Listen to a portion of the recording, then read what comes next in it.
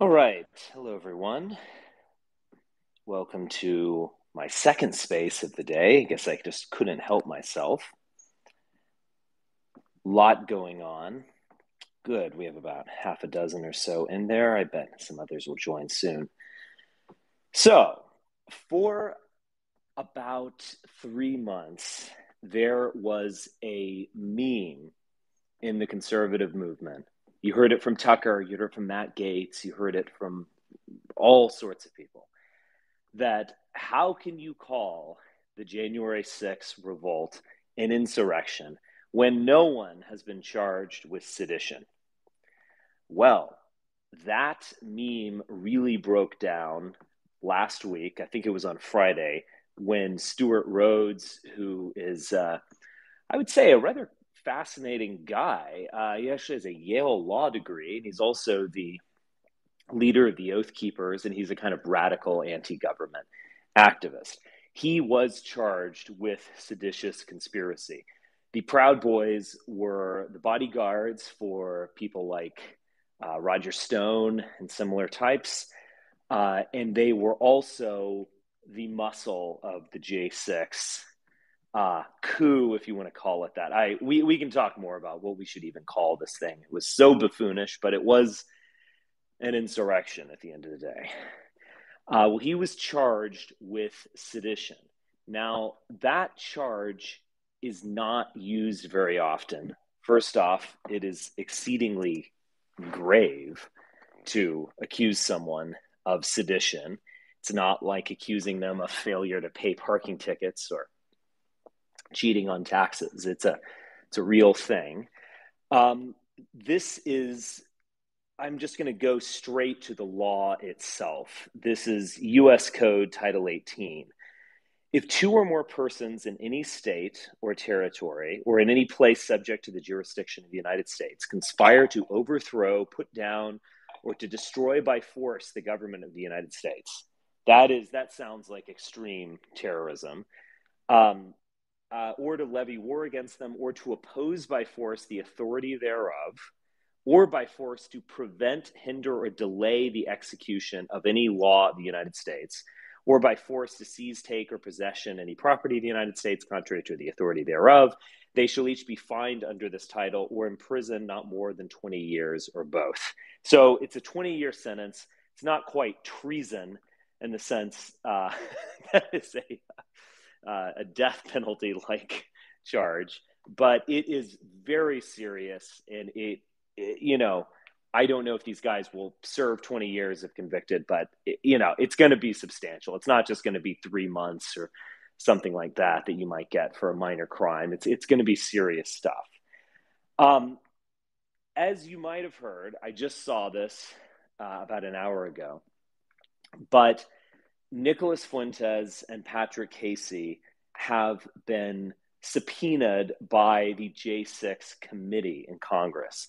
Now, it should be said, this is not criminal. No one's going to go to jail due to the congressional committee, and that should be remembered.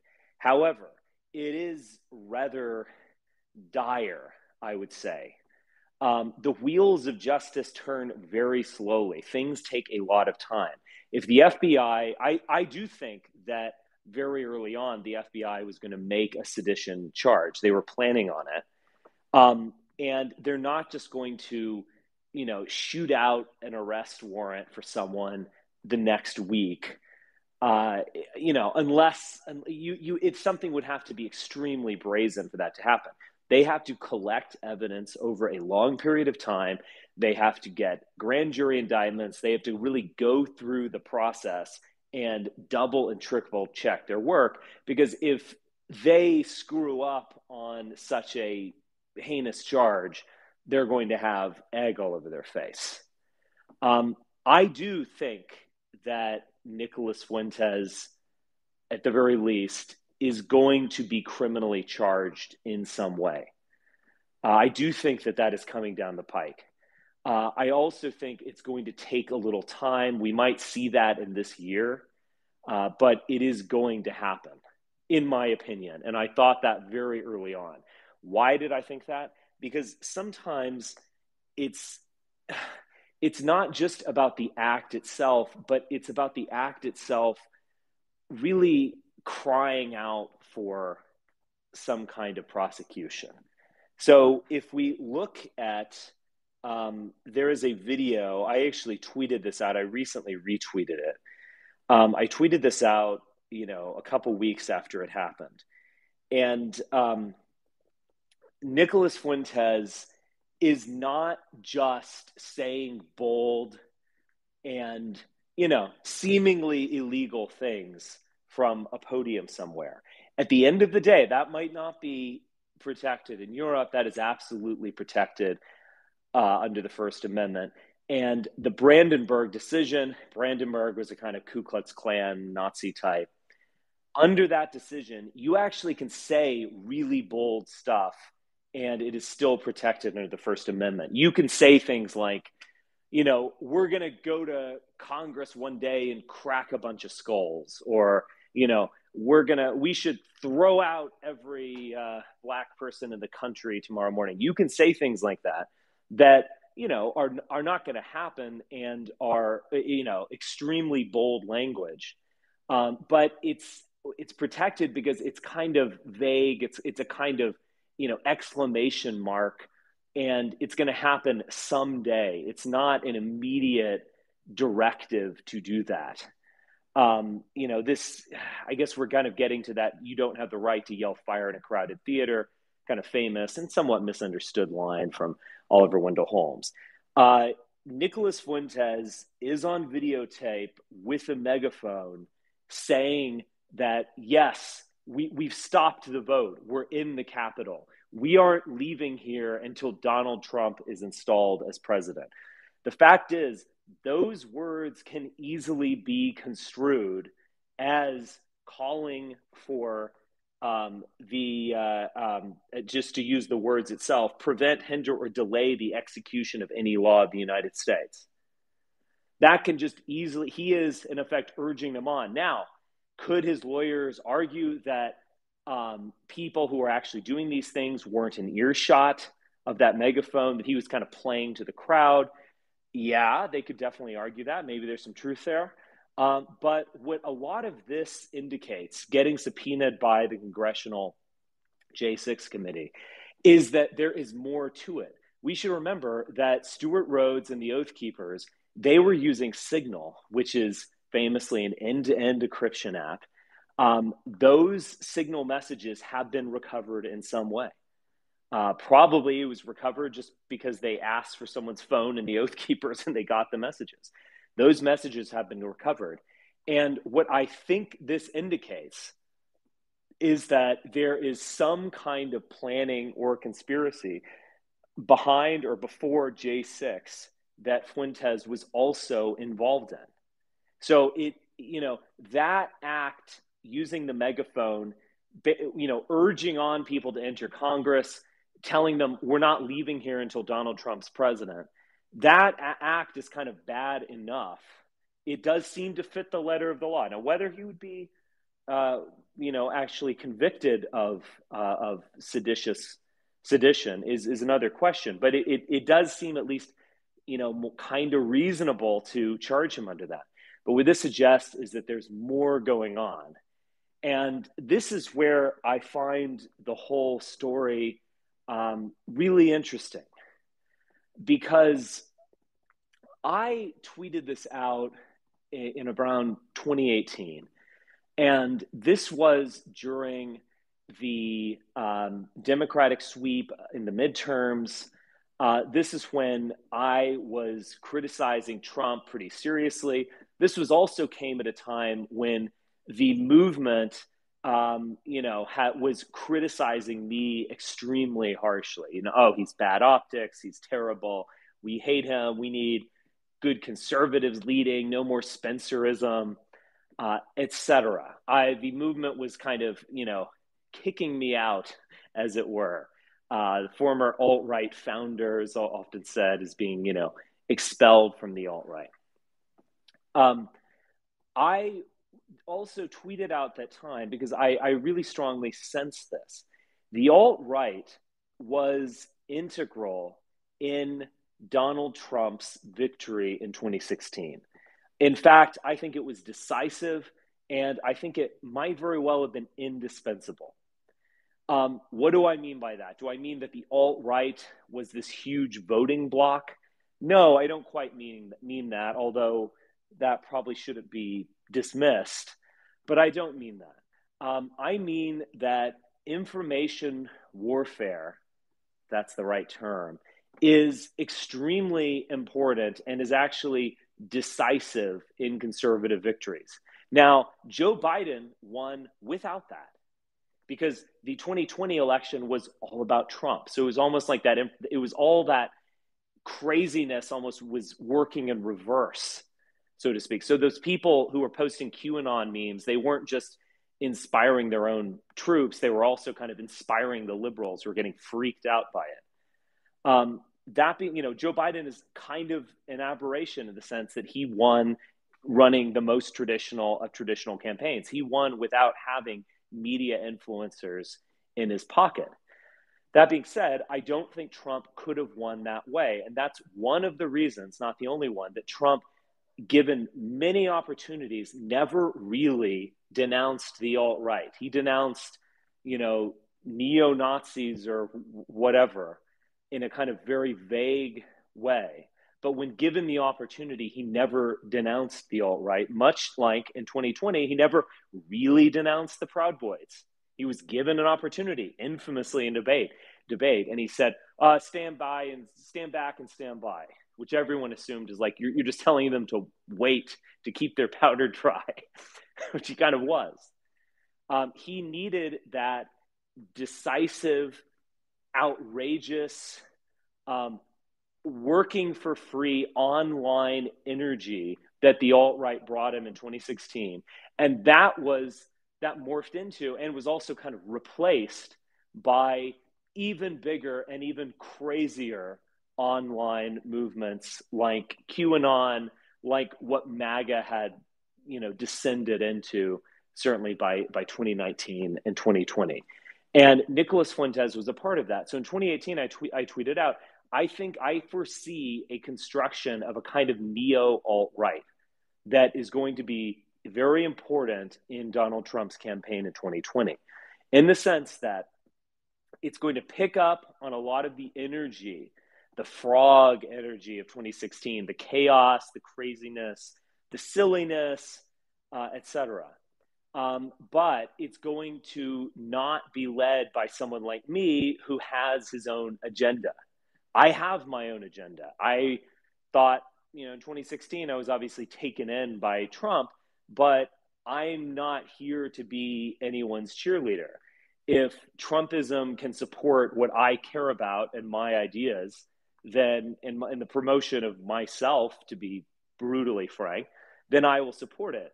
If it's just a toxic, nonsense movement, then I'm not going to support it. I'm going to criticize it. I'm going to call it out.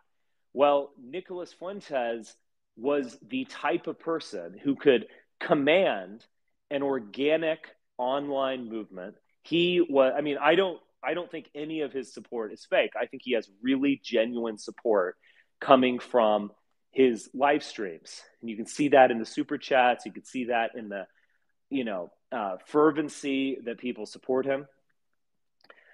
So he had a real organic base of people, young people, non-voters to a large degree, but people who identified with him, saw him as a kind of reflection of themselves, were caught up in the energy, felt like they were winning.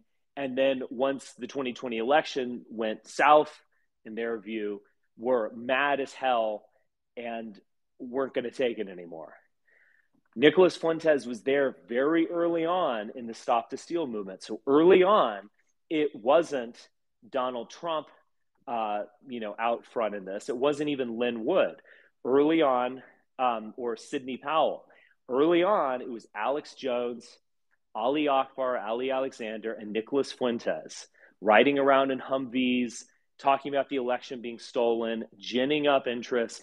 And that Groyper army that he had accumulated and that he led was the kind of vanguard of this movement. They were out front of it before the boomers came along. Very similar dynamic was at place with the QAnon movement. So QAnon originated on 4chan, then it went to 8chan, all that kind of stuff. This is a place of absolute craziness, trolling, white supremacy, horrifying pornography, etc. For the 4chan culture and 8chan culture. By 2018, it was the Q drops were disseminated through major figures like Jerome Corsi and Alex Jones to an audience of Gen X and boomers, people who would never in a million years go on 4chan. But they were getting the drops and they were getting the interpretations. They were interpreting themselves. And it became a self-sustaining online movement. It became kind of bigger than Q itself. Or, who is Q? Q is the whole army of people who are consuming the drops, talking about them every day, live streaming, commenting, sending in super chats, wearing a t-shirt, telling their friends, going and talking to people in Facebook groups, et cetera, et cetera, et cetera. So you need a candidate like Trump needs that online energy in order to succeed. He can get that from dedicated people who are never really going to leave him. Nicholas Fuentes has criticized Trump, sometimes for good reason, just to be totally fair here. At the end of the day, he's never really going to leave Trump.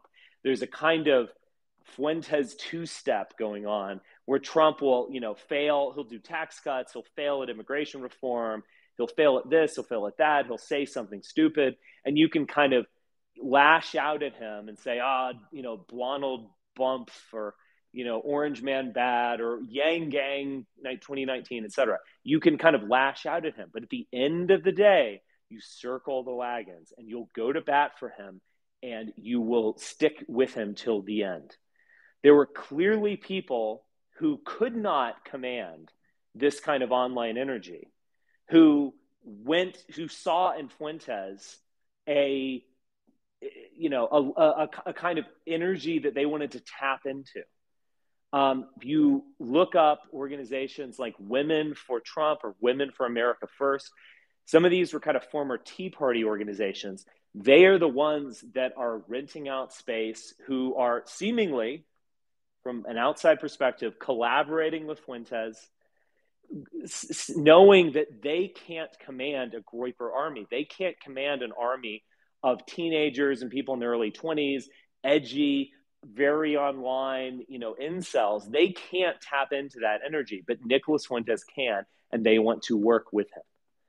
So I was always curious about the very large Bitcoin donation, which I think was like $200,000 or something like that, which Nicholas Fuentes got in the fall or winter of 2020. I heard about it, as a lot of other people did. It seemingly came from this mysterious French donor. I have always been rather skeptical of that. It just strikes me as hard to believe that a French nationalist would donate something to Called America First. I mean, that's just my impression. I might be wrong about that. My sense was that it was really, this person also has committed suicide who did this. My vision of that is that it was a kind of payoff of some kind for services rendered by Fuentes. Fuentes did what needed to be done. This wasn't just trolling. This wasn't just live streaming for the lulz and to be based. This was playing an integral part in a major GOP strategy to take back the election of 2020. He was an integral, decisive, indispensable part in that. And you have to ultimately pay people when they're doing a service like that. So that's my outside view. I don't have any direct evidence for that. I would stress that. That's just simply my view. God knows that Ali Alexander, generated tons of funds by jumping on Stop This Deal really early and fundraising off it privately. Um, that is my sense that that payment was a kind of payoff. I might very well be wrong about that, and it was a genuine gift that just so happened to occur at that time. Um, I'm skeptical, and it's very clear that the J6 committee is skeptical. They mention that in their press release, um, and they seem to think that money was changing hands in a quid pro quo fashion. This for that. You get your online army behind Stop the Steal, you get paid off. Now, I think that Fuentes, and this is owing to his youth in many ways, was taken for a ride in all of this. I will say this, and I say this absolutely truthfully and absolutely genuinely. I feel sorry for Fuentes. I don't like Nicolas Fuentes personally. I don't like Nicolas Fuentes ideologically, for the most part. And I think that whole kind of ironic, trollish attitude is just, it can be funny on occasion. It's ultimately toxic. But I do feel sorry for him because I don't think he was the mastermind in this. I think he was an actor in someone else's play, or he was a pawn on the board. There were big, institutions in Conservatism Inc. that wanted to take advantage of the Groypers and the energy that he created in an organic fashion. They wanted to tap into that lightning, that electricity that he created.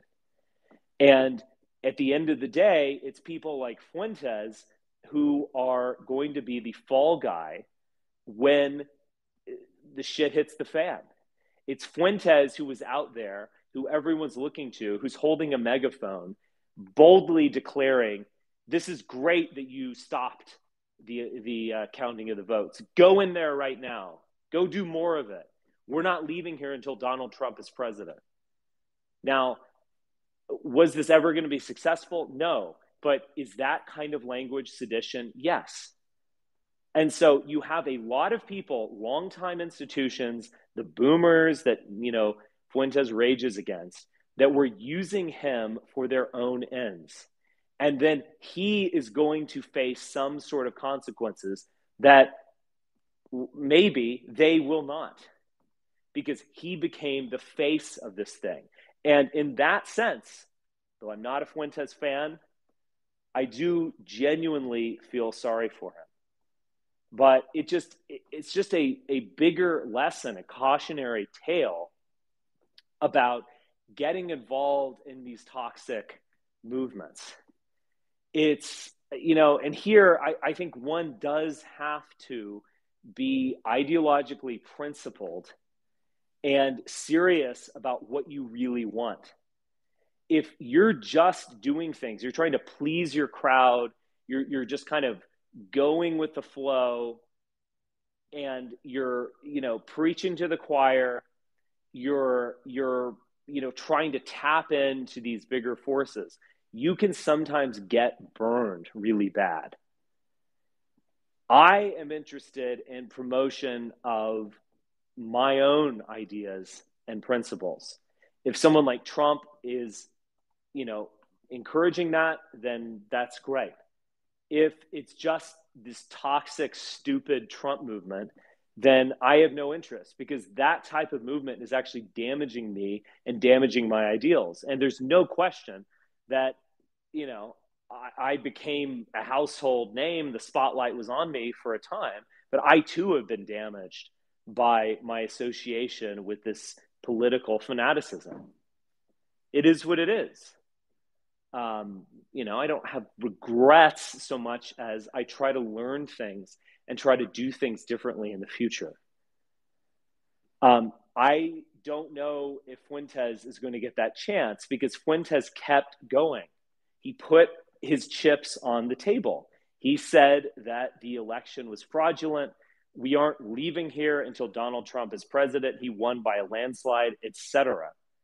And it's at some point, like, that's fun to do on some live stream to your fans who are going to send you super chats. You go and do that in real life. It doesn't matter how buffoonish you are.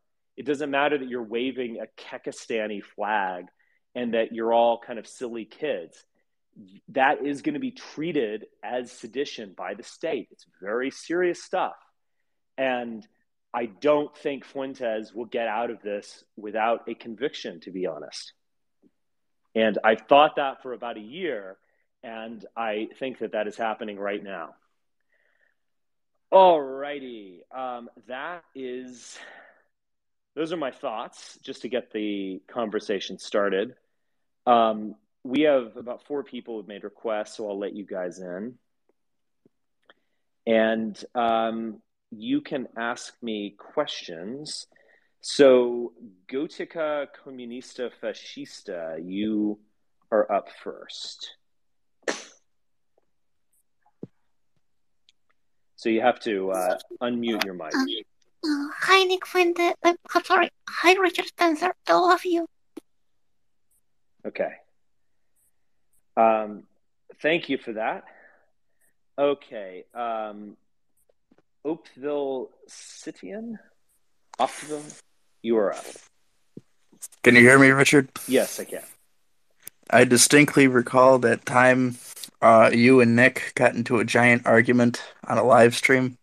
Do you feel like you have ended up on the better side of the tracks after this this amazing occurrence here? Well, yeah, I don't really want to dance on anyone's grave. Are you talking about a 2017? I mean, yeah, it was a long time ago, but I always just found that to be a bit funny. Yeah, well, I mean, I think for a long time, I mean, look, for a long time, I was flying high as Mr. Alt-Right and, notorious, whatever. Then I started feeling a lot of pressure that I really wasn't prepared to fight off, where there was there were a lot of media stories that were ultimately kind of glowing, even if they said, oh, he's a bad character or whatever, they were ultimately kind of pumping me up. After, particularly after Charlottesville, I mean, that was a real turning point. The stories were nasty. The stories were trying to tear me down. The deplatforming, particularly from payment processors, but also just from the web, that was a really serious issue. It's much less of an issue for me now, as I have made it very clear that I'm interested, in ideological, philosophical discussion. I'm not doing activism. And so that hasn't, harmed me. But I mean, Nick was also flying high. Nick was never really in the situation that I was in 2016 to 2017 because it was new. But Nick also had a more organic fan base than I did, because Nick represents his people. He kind of plays to his crowd.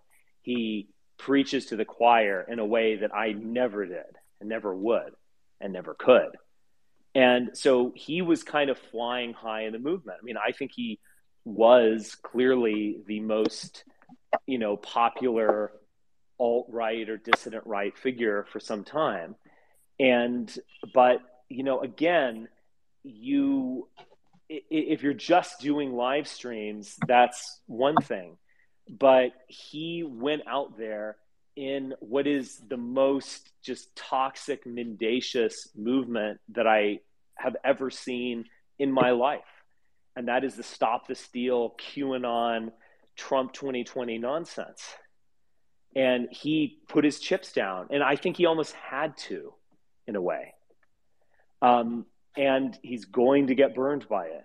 So, yeah, there is a certain irony to that. I don't want to stress it too much. There's also an irony in the fact that so much of Nick's rise came after Charlottesville with the kind of optics war, the optics war that was played by, some people, not necessarily Nick, but some people with some of the worst possible optics, like Weave and Andrew Anglin and so on, that was basically tearing apart the movement, certainly tearing down me, and basically saying that this is how pragmatic we are. Like, you guys are a bunch of thugs and losers.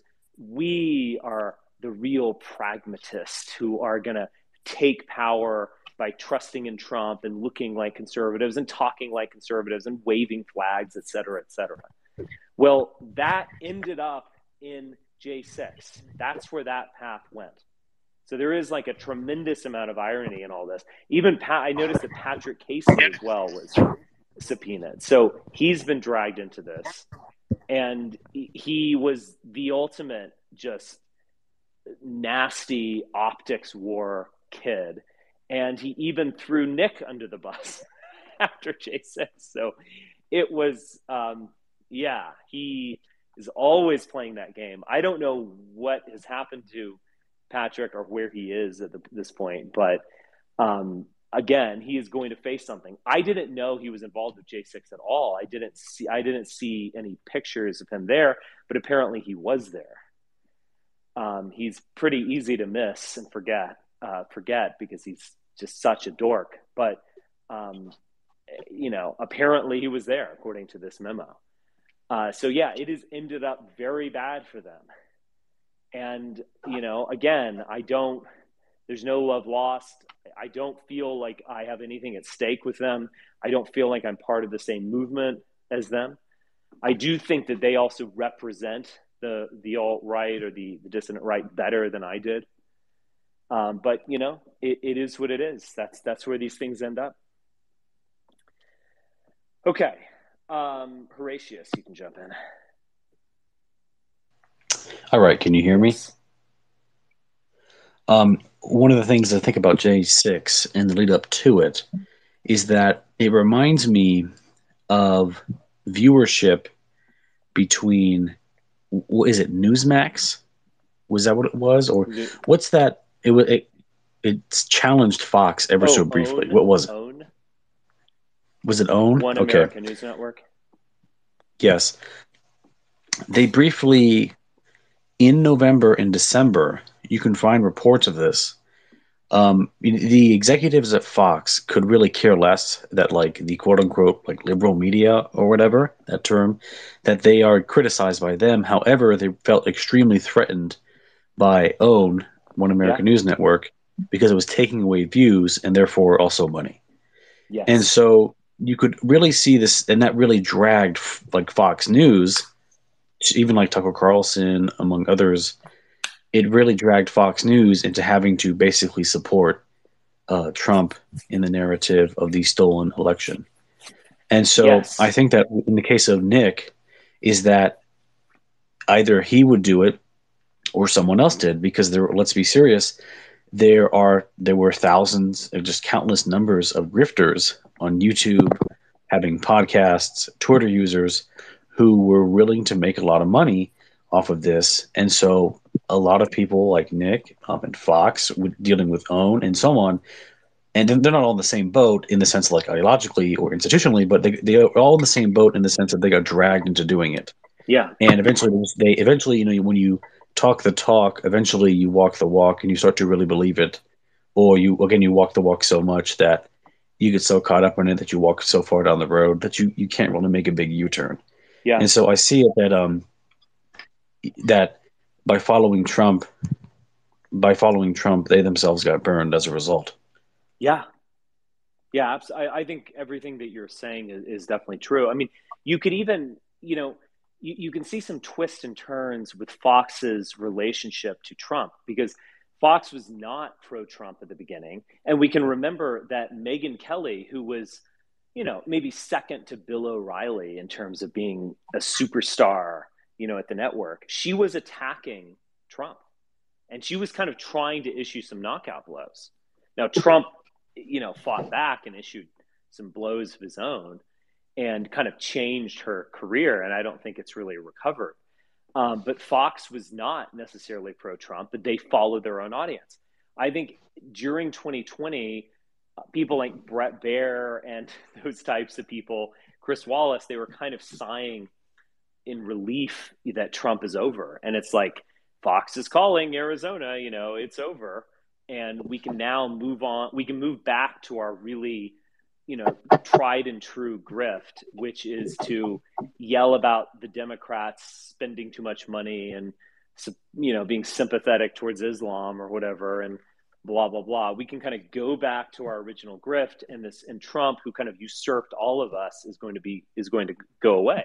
Even Tucker, in like November and December of 2020, was going against Sidney Powell. He was kind of hedging his bets, you could say, but they all have to go with this base, and Trump knows how to speak to that base and rile them up. They kind of can't get away from them. And so Fox, I think, was kind of ready to go back to business as usual, but they just simply could not do that. And so that's why like Tucker has gotten more race baity, talking about the great replacement and all that kind of stuff. There's also, you can see this, this is almost another subject, but the creation of a kind of neo alt-right. You see Tucker promoting, Mencius Moldbug or all these kind of various people like this. Surprised he didn't promote Jack Murphy, or maybe he did.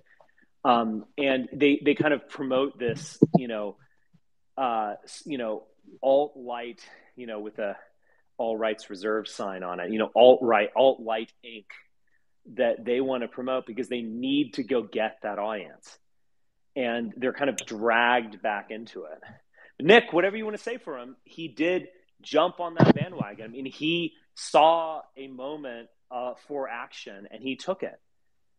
And I totally disagree with him. I think that whole thing was massively toxic. I don't like him personally. I don't like him ideologically. That being said, there was some bravery in that. He put himself out there. He went into the forum and lost. This sort of reminds me of the one thing that people don't really understand is that when it comes to the press in America, the idea that you have like professional journalists, as we think of them now, is very much a mid to late 20th and now early 21st century phenomenon. The reality is that newspapers were extremely hardscrabble and were extremely partisan. Yes. It used to be the case that literally every town in the country had a Democratic newspaper and a Republican newspaper where the name Democrat or Republican would literally be in the title.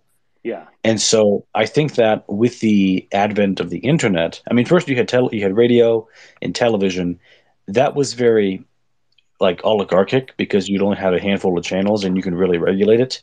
In the case of the internet, you have, to a certain degree, at least for a while, democratized the means of communication. That's kind of increasingly becoming less the case. But I think that what we saw in the latter half of the 2010s was basically almost a return to like 18th, 19th, and early 20th century press. Just extremely partisan and just a lot of grift. Yeah, you're absolutely true. There were also, I mean, in New York City, there would be like a dozen newspapers and things like that.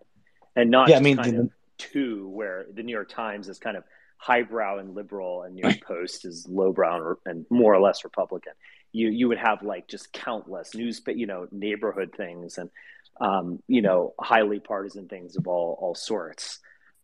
French Revolution, you saw that. I mean, even the origin of the word libel is that it's a little book. It's all these little pamphlets that are being created. And it's, very similar to what we saw happening with, the internet, where you'd kind of you'd grab on to like your grifter of choice, someone who really expressed your view or you resonated with or personally or something like that. And he was your news source. I mean, this is something I've also talked about before, where there's this interesting change that occurred with Trump. And I don't think Trump like caused it, but he was definitely decisive in this change. So that, Trump was kind of like Ron Paul. He was like the candidate from the internet.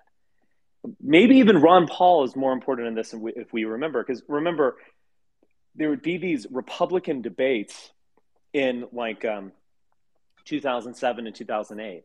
And Ron Paul would always win the polls by a landslide. So there'd be a Fox News debate with Ron Paul, and Sean Hannity's there just waiting to give the debate to, whatever designated Republican there was. And it would be like, oh, Ron Paul wins by 75% because it was an internet thing. And he had this crazed fanatic support. Donald Trump was very similar to that in the sense that he went directly to his supporters through Facebook and Twitter. And so they weren't getting their news from the Des Moines Register or the New York Times. They were getting their news from Trump. And so previously, like, the Des Moines Register would endorse someone and kind of inaugurate them as the candidate. But now you were getting your news from Trump, so it didn't matter what those people said, because if they bashed Trump or endorsed someone else, Trump would be just like, the swamp does it again. The establishment have chosen their shill of the week. And so he would kind of do an end run around mainstream media and just talk directly to his fans. And you can kind of see that as well with someone like Tim Pool, where, Tim Pool, his entire show, to the extent that I have seen it and know what's going on, is about reacting to other news articles. But the fact is, you get his take before you get the thing itself. So you're not actually reading a New York Times article or seeing something on the nightly news. You're getting Tim Pool's hot take on this thing, and you're actually never seeing the thing itself. So it's kind of like what's the right word? It's like a simulacrum, or it's like, what's a better way of saying it? You're seeing the reflection, and you're not seeing the thing. Isn't that all mediated? Go ahead. Isn't that just? Didn't you just describe like Rush Limbaugh's career? Yeah. Like taking news. I mean, he was obviously much more professional. He would say stupid stuff every once in a while, but he, because of the fact that he was on the radio and because that's much more regulated, he had to pull back a lot. Yeah. Yet, I mean, that's basically Rush Limbaugh's career. Yeah. And I say that as somebody from Middle America who like could remember like painting fences in high school, doing like summer jobs as he plays in the background. But that's basically his career. I think he once openly stated, like early in his career and during his shows, he told people, "Don't bother reading the press or watching the news. I'll watch the news and read the stories, and then I'll tell you what to think about it." Like he literally said that at one point. And so that's when you look at Fuentes, and let's not focus on him too particularly with this phenomenon. When you look at Fuentes in the entire quote unquote dissident right, the grift right, it's basically that, but much more democratized. And that's a kind of a sad thing, because we like to think that people are more civilized, but no, when you democratize it, I mean, there's that saying, I think it was an Austrian prince or something, who said, the problem with democracy is that you expect extraordinary things out of ordinary people. And I mean, I think the extraordinary thing is that they're doing a lot of extraordinarily dumb things. And that's really sad. And a lot of it has to do with leadership, but still, I mean, their energy can only be channeled. It cannot be used to govern. Yeah, and I think it's a really big thing. And I don't know if you've ever encountered Jacques Ellul, but he has a book called Propaganda. And he has another book called The Technological Society. And what he's basically saying is that, there was a social order in the Middle Ages and early modern period. We were a, profoundly agricultural society. We were a much more churched society. The church was kind of the center of, propaganda in his sense of the word, and telling people what's right and wrong, what's up and down. And as we moved into modernity and urbanization and so on, we needed to go back in some way to some kind of institution that could tell you what's up and down or what's right and wrong, and kind of limit debate. And that was things like the nightly news or the New York Times. Well, and now those things have law. I mean, those things still exist. The nightly news, I don't even know if it still exists, but the New York Times still exists, and they still are powerful. but they are losing legitimacy. They're suffering a huge legitimacy crisis. And so a lot of people, I've heard this a lot with the dissident right, where, I remember someone showing this of like Jared Taylor said this, white people no longer believe the mainstream media or whatever. And the implication is that they're going to be looking to you. They're going to just start agreeing with you. No, they're not. They are going to start agreeing with Tim Pool. They are going to start agreeing with their, grift du jour, or they're going to start agreeing with QAnon. And it's just like these older institutions, we might not like them, and we might say rightly like they're liberal or whatever, but they did serve a purpose, and they did kind of structure society. And what comes after those institutions, after this legitimacy crisis, remains to be seen. Like it actually is pretty scary. And there is a lot of potential for disinformation. I mean, again, we're so inured to sneering at these terms like this. Like, fake news was originally a reference to actually fake news. Like things like the Pope endorses Trump, or Hillary Clinton is part of a pedophile ring, or whatever. Like actual fake stories. But Trump kind of flipped it on its head. And so he's like, oh no, it's the fake news media, CNN, whatever. And very similar to disinformation, where if you say that word, people are like, oh, disinformation, that's just your slang for censorship. Basically, you want to cut out conservative voices. Well, disinformation is real. Like all of those stories that were getting tremendous traction on Facebook about like Pizzagate and the Pope and all this craziness, those were fake, and those did actually have a huge impact in the election. COVID, all of this just nonsense, and people making money off nonsense, presenting themselves, don't get vaccinated, don't take a free medication. Instead, talk to me and I'll be your medical guru for therapies of all kinds, and you're going to spend thousands of dollars ultimately. I mean, disinformation is a real thing. And I don't know if a population can be governed that is like this. I don't really think that the New York Times is losing legitimacy. We're going to pull into elite theory here, but in the Aristotelian sense, I mean, yeah, it's technically not legitimate in the eyes of many people, but in the Platonic sense, the New York Times is perfectly legitimate. You have what? Gold souls, silver souls, and bronze souls. The gold souls run the New York Times, and other institutions too, but they run the Times. And the silver souls read the New York Times. Right. And so, and, the Times is, I mean, they're expecting unironically that they might have, 10 million subscriptions within this decade. Yeah. And so when it comes to those who actually run the institutions, whether it be like the physical ones, like those of various government agencies that have hard power, or certain institutions that have soft power, like publishing houses, various departments of educations in the states and national level, and also, of course, media programs in Hollywood, whatever. All those writers, directors, publishers, executives, they're all reading the Times. And so that whole epistemological narrative isn't just going to kind of go away. It's more so the case that everybody's reacting to it negatively, and not that they're really capable of challenging it. I agree. I mean, there is and I think you made my point more nuanced with that addition. I mean, there's always been this asymmetry between the left and the right, where it's like liberals make the news or write the news, in the sense that media has a left-wing bias, and conservatives react to the liberals.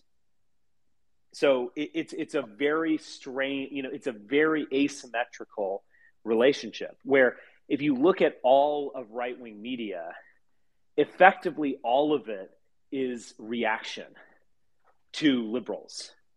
And they might do some original reporting, but that plays second fiddle to their fundamental objective, which is to deconstruct the liberals or yell at them or do thought pieces on, their principles or whatever. And it's very asymmetrical where, you have like the Federalist or National Review or the Daily Caller or Breitbart or whatever, and then Tim Pool and all this kind of stuff. But then the liberals have the New York Times, like they get the first word in terms of setting the narrative of what people are going to react to. Yeah, that makes a lot of sense. I mean, these institutions are extremely powerful, but they also have no responsibility in the sense that when they're providing a narrative that can be pretty abusive, there's like no, I don't want to say recourse, it's not the right term. There's no institutional pressure put on them to change what they're doing. I mean, like over the past like decade, the hinterlands of the country have just been raked over the coals like never before. Yet, for the Times and other elite institutions, not within the government, the Times and other elite institutions have been increasing their profit margins. Yeah. And have been. I mean, the Times, Jesus Christ, it increased like it increased by like eightfold. It was ridiculous. And so there's no institutional incentive or disincentive to get them to change what they're doing. And you also have a lot of true believers there as well. And I also recall that when Senator Cotton back in 2020, Tom Cotton, wrote that article about using the military to quell violence in cities, that it was actually leaked that the New York Times, after that article was published, the New York Times experienced the greatest number of subscription cancellations in a single hour since they've had electronic online subscriptions. Wow. Just for that one single article written by a senator. Wow. And so there's no financial incentive for like them or institutional incentive for them to change what they're doing. Yeah. And that's, that these things are independent, and that's good on one level, but it's bad on one level if they have a lot of power, but there's no responsibility. So, but I'm done talking. I'll let somebody else speak. No, you make some excellent points. Thank you. Arthur Fleck, you can jump in. Yeah, I just want to say, sorry for my voice if it sounds a little, I have COVID right now, but. Okay, well, I hope you get better. Thank you. Yeah, but I just want to say, I think this whole thing is, with the January 6th and how I think they're just overplaying it in the committee. I think it's just kind of a overreaction by the media to blow it up, and I think it's mostly I think it was a riot that just got out of hand, and they want to act like it was a insurrection or trying to take over the government or something.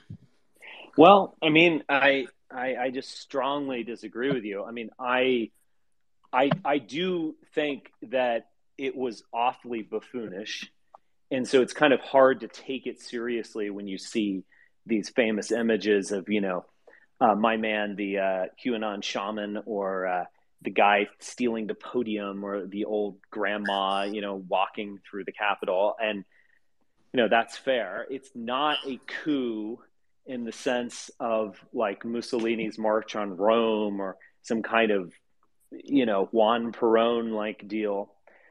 But it was absolutely an attempt to thwart the election of 2020. And it wasn't just a bunch. I mean, yeah, there were a lot of people there who might not have even thought of it as a coup, but just wanted to be like, oh, it's a Trump rally. I'm a big Trump fan, whatever. There were a lot of people who did want to go in and at least talk about hanging Mike Pence and so on. And I mean, whether they meant that or not, okay, but, they were at least there boldly declaring that. And there was a legal maneuvering going on with like the Eastman memo that was absolutely geared towards negating the electors and keeping Trump in office on January 6th. Period. End of statement. I mean, it wasn't going to succeed. It was a different type of coup than we're used to, but it was an attempt at that. And part of that was using the muscle of the Trump movement for the Trump movement to go, in Donald Trump's words, I'm going to go arm in arm with you. We're going to go down to the Capitol. We're going to encourage our guys, our senators. We're going to, shock and awe Mike Pence into, giving in. So it was an attempt to thwart the election of 2020. It just was. And it's not like, there is some hypocrisy. I would absolutely admit that, where you can find instances of liberals like entering the Capitol, or Black Lives Matter burning down a public facility or a courthouse or something, or even like the Seattle situation where you kind of had like anarchy in a neighborhood for 2 weeks or whatever. But the fact is, those things can be dismissed as merely crime. They weren't ultimately an attempt to reverse an election or anything like that. And so, yeah, there is some hypocrisy going on, sure, but those things were qualitatively different. And the fact that conservatives just can't admit this, I think is just wrong. It was what it was. Like they actually meant what they were saying. And it was an attempt to change the election. It just was. That is sedition. I just feel like this just attempt to say that like the liberals are out of hand. Yeah, the liberals are shrill as hell. I agree. But like, that doesn't mean they're wrong. Okay. Well, don't you think? Yeah, go ahead. Well, don't you think if how come there was no conspiring beforehand, and why weren't they armed? There was conspiring beforehand, and many of them were armed. The Oath Keepers brought all of these guns, as came out in the indictment. They brought all these guns. They kept them in Virginia. There were bombs placed in both the RNC and the DNC. I don't know if you remember that. Yeah. So, I don't know what to say. Just because it doesn't look like coups of the past doesn't mean that it wasn't an attempt to thwart the election. And it was kind of weirdly half-hearted. One of the things I noticed in that indictment of Stuart Rhodes is that they were doing all this craziness, and then afterwards they went to the Olive Garden, which is pretty funny, when you're here, your family, I guess. But, it's pretty funny, but and maybe on some level they didn't take it all that seriously, but they did what they did. Right, but Nick was never in the Capitol. He was outside. Yes, and that is why he is not charged with trespass. All of those people, like 500 or even more, who have been charged with trespassing in the Capitol have been charged with minor crimes. Some of them might have to serve some time, like many, many months. I think the QAnon shaman might be in there. He's already been in prison for a year. Maybe he'll have to spend another year there. I forgot what he got. I think he got 40 months or something like that, which is a lot of time. He probably won't serve all of it. But, from what we know, Fuentes was not in the Capitol. But, again, we're moving on to a new stage of prosecution, and it's now about sedition and conspiracy. So they knocked off all the low-hanging fruit at the beginning, people who were photographed walking into the Capitol, and they're now going to a higher stage of this prosecution. Yeah, Baked Alaska was charged with trespassing. Shout out to my boy Yoba. Yeah. Okay. Would you be willing to debate Nick soon? I've always said that I'm willing to talk to Nick, but I think that Nick might have bigger fish to fry these days. But I actually am willing to talk with him. And also, these things are recorded now. I think my treatment of Nicholas Fuentes has been fair. I actually have said, and I mean this genuinely, I actually do feel sorry for him, because I think that he was a pawn in someone else's game. I don't think Nick was the mastermind behind all this. I think that he was taken in by it. He profited by it, and he expanded his notoriety and brand. There's no question. But he was kind of someone else's. He was an actor in someone else's play, or whatever metaphor you want to use. Okay. Locked down. You've got the floor. Thank you, Richard. Thank you, Richard, for taking my question. I have a question for you about Eric Zamor. All right. You can't talk like that and demand that I take you seriously. Okay. Z Sterner, you have the floor. Hi, Richard. Hi. It's a pleasure to speak with you. I've actually shaken your hand, but we didn't actually really get a chance to speak. It was kind of a fleeting moment there at Charlottesville. But Oh, wow. I'm glad to finally get the chance to talk to you. And I'll start off right off the bat by saying that I have a lot of respect for not necessarily. I mean, it's been fascinating to watch your trajectory since all of then. Fascinating to put it Yeah. mildly. But I do, and I don't agree with all of it, but I do want to know more, and I can say that I do respect the whole ethos of wanting to challenge your audience. I think that is very respectable and is a rarity amongst people kind of at your level. So Yeah. I just wanted to give you props for that. And Thank you. my question with the 5%. And its sort of pan-Europeanism. I'm curious what that really amounts to in terms of real political or national allegiances. So you have a lot of these people who are calling themselves 5% seem to support the European Union, or at least I've seen a lot of them challenge the notion of Brexit having been a good thing. And I've kind of extrapolated that to at least be somewhat favorable to the European Union as it actually exists today. Yeah. And I don't take it to be really an abstract, pan-European thing. It seems to be, a real, we support Europe as it currently exists. And there's the Macron phenomena, which you Yeah. seem to inflamed. Yeah. And, it's... And I've always been like this. I mean, I did oppose Brexit in 2016. And I remember, yeah. Yeah. And I think maybe their reasons for supporting the European Union or questioning Brexit might not necessarily been the same. I don't remember what your whole rationale was for that back then. But it seems to me to be a sort of contradiction. It seems to me as a white supporting person, to want to work with the European Union or support it as it currently exists seems to be calling for a coalition of the brown, so to speak. And I notice a lot of these 5% people, a lot of them, frankly, are not white, and that's okay, that's fine. But when it comes to questions of You could say Jewish the same thing about the exclusion, Groypers. You could. I'm no fan. Excuse me a little bit. Which 5% is not white? Who are you referring to? I can't remember his name. I was in a thread a night or two ago with a half Hispanic person, and then there was I believe another Hispanic individual that was talking about, reconciling white racialism with, I guess whatever political admixture you could say the 5% that sounds a lot. Look, I am not the leader of the 5%ers. I think at one point in 2020 I put 5% on my profile.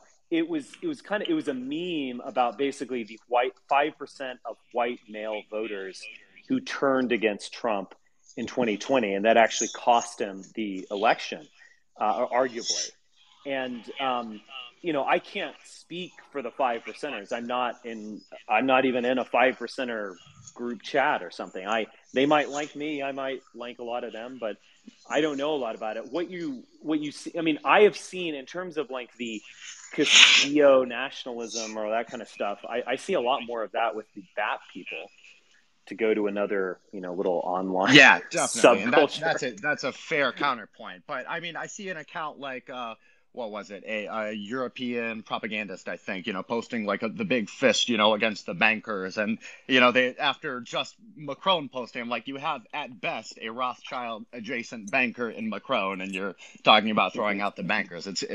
I see these contradictions, and I just, it's hard to square.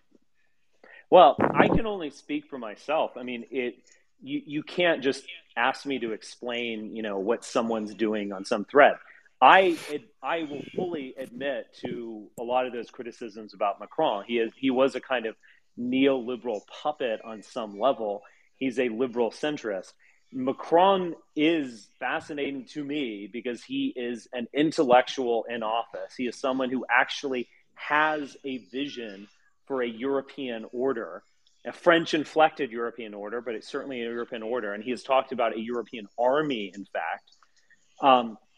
This is someone who fascinates me. So I have maybe to a certain degree, my tongue is in my cheek with the Macron inflation, because it's kind of like, yeah, this guy is not, you wouldn't expect it from Spencer. You certainly wouldn't call Macron a white nationalist, but I do think that he has the most positive, inspirational vision for the future of Europe, which is a united continent and based on European identity. And do you think that means anything if Europe continues on the trajectory it's going? Yeah, I do think it means something. I think a lot of this, look, as I've said many times, the Britain is more culturally or racially diverse than the European Union. And all of that immigration that the Brexiteers were complaining about none of it had anything to do with the European Union. It was all the policy of the nation state. And there is more bureaucracy per capita in Britain than there is in the European Union. So all of those claims, you can make the same claim about Donald Trump. He is totally in bed with all of these wild figures, the Kushner family being the most obvious. That is his son-in-law, even Absolutely. A more direct connection. So, when we're talking about world leaders who have a chance of actually doing something, if you want to talk about like a quixotic campaign, like if I ran for president or something, it would be totally quixotic, and I would lose. And would it be a good thing or a bad thing? Well, who knows? But it would be totally quixotic. I'd get 1% of the vote, less. But, in that case, you'd be like, well, Spencer, he's pure. He's just totally in it for his ideology, and he wants to spread his message. When you're talking about a figure who's going to get a majority and is going to lead a country, they are just by the nature of the beast going to be tainted in some way, And so the question is kind of like, who actually has some juice? Like, who has a vision for something beyond that? You guys can disagree with my Macronism, perfectly fine. But, that is why I have a sincere admiration for Macron. You do expect him to win, then? I do expect him to win, yes. Can I just say one thing about the 5% thing, because I have been a part of that. And like, I have never heard anyone in that group has been Hispanic. Other than the closest thing is one person who's half Spanish and can pass as Hispanic in some part. But that's more anecdotal. But at least in terms of the no. This is not anecdotal, because I have been like a central part of that since it was founded. So yeah, until recently. So if anything, if there's one nationality which there is disproportionately many of, it's British people. So true, I can't argue with that. And I will say that more or less answers my question with that, Richard. I had another short one if you have the time. Yeah, sure. I came into all of this completely politically unaware. I was raised Messianic Jewish. Interesting. Very, very diametrically opposite upbringing than what I ended up coming into. And the person who ended up really converting me, and I didn't have no political awareness. I was actually, I kind of like Christopher Hitchens a little bit, Sam Harris. I was kind of into the new atheism thing Okay, so hold on. Messianic Jews. So those are they have Jewish ancestry, but who are believers in Jesus. Is that correct? Well, you have some of those, but you have a lot of butt-goys, as you would have them. My dad is Gentile himself, but we're Hungarian, but he kind of came into the idea that he had some nominal Jewish ancestry, and he got approached by a shyster rabbi, and he got kind of ushered into the whole movement that way, and then ended up becoming a student of Dr. Rabbi Michael Wolff, who kind of runs the whole Messianic scene in America. And so, yeah, I had a lot of interesting experiences growing up with that, and I kind of rejected it, and that's what got me interested in Christopher Hitchens, Sam Harris, people like that. And so that was, the breadth of my political awareness at that time. And the person who kind of shook me out of it and brought me along this was really Christopher Cantwell, funny enough. Okay. I was enamored by him. I think he is a very interesting person. I think that his trajectory was just as interesting to watch, from libertarianism and being on the Colbert Report to being there side by side with you at Charlottesville. And I was wondering if you had anything to say or any thoughts about his performance at the trial. It seemed he took a kind of different approach than some of your co-defendants, and really got aggressive. And myself, yeah, and yourself, and yeah. And really got aggressive in terms of kind of making it about something slightly more than the trial. And I guess I wondered if you had any thoughts about his performance, or whether or not it was effective, and maybe if he has any, because it seems like he sort of has distanced himself from the larger alt-right and TRS, as you have. I wonder if you think he has any future. Yeah, I do. I genuinely like Chris Cantwell. I mean, he's a really flawed. Well, we're getting a lot of feedback. I'm going to mute you. Okay. Well, that was someone else. All right, please mute yourself. Yeah. I think that Cantwell is a flawed person, and you can see a lot of that in Charlottesville. The Antifa were trying to trigger him, and they did. And so, he is who he is, and you kind of have to take him all in. But he is a seriously principled person, and he's made some mistakes, but he is serious about this and dedicated to it, and he kind of has taken his lumps and keeps going. He definitely was doing something very different than I was doing, and different than some of the other defendants, but I do think that he was largely effective. I mean, he would go after, on cross-examination, he would go after a lot of the plaintiffs and being like, oh, so you were in a joyous celebration, were you? No, what's this? What's this flag here? What's this? Is this a crowbar? Is this a, he was, I thought it was good. And so, not what I did, but that's okay. So I like Chris. I think he's I wish him the best. And I do think that he'll keep going once he's out of prison. I do think he'll keep going. I do too, and I'm glad to hear that you have good sentiments for him. I really believe in Chris, and I believe in you too. And I would I'd love to see the boys get back together. I wish you and Mike would get back in it, but I understand your grievances with TRS or the way things went, and I appreciate you for your time, Richard. Yeah, thank you. Yeah, I mean, look, I just don't. There are very few people in the movement who I really want to work with. But I actually have to say, I think Cantwell he's a real character, and I would certainly go and talk with him again. I definitely don't want to do a public activism with him. Naturally, armed to the teeth. You guys should talk with pepper spray, as he says in his Boston accent. So I don't want to do that. But yeah, he is quite a character. I'll look forward to you guys speaking one day then. Sure. Okay. Yeah. All right, take care. Okay. I see Horatius is raising his hand. Do you want to jump in on something that's relevant, or do you have another question? It's a quick, simple one. How do you feel that the word Groyper is going to be uttered by members of Congress, unironically? We had a lot of this at the beginning, where like Paul Ryan would be like, well, these alt conservatives, we're not sure what to make of them, and this PP meme they have, what is this thing? There was a lot of kind of boomer cringe going on, and I think it is going to be funny when they do that.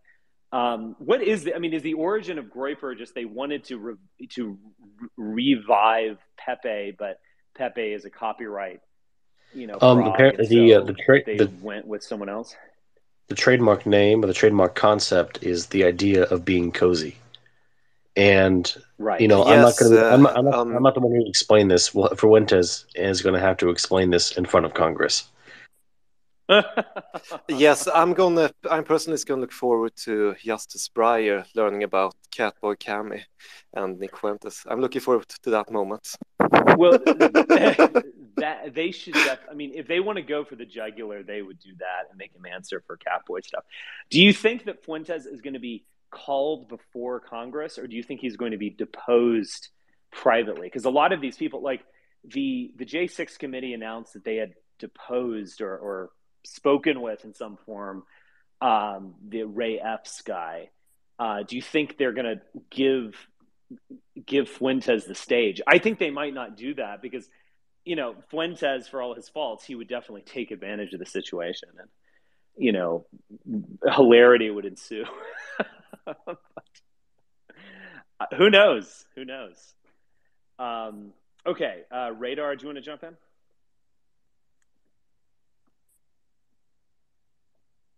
Hi, thanks for the floor. My question is essentially an exercise in imagination regarding the January 6 rioters or protesters, whatever you want to call it. Like, had they, because I know that they were like really close to the congressmen and the politicians. What do you think would have happened had they actually managed to sort of breach, like got into contact of the actual politicians, like breach the floor in some way?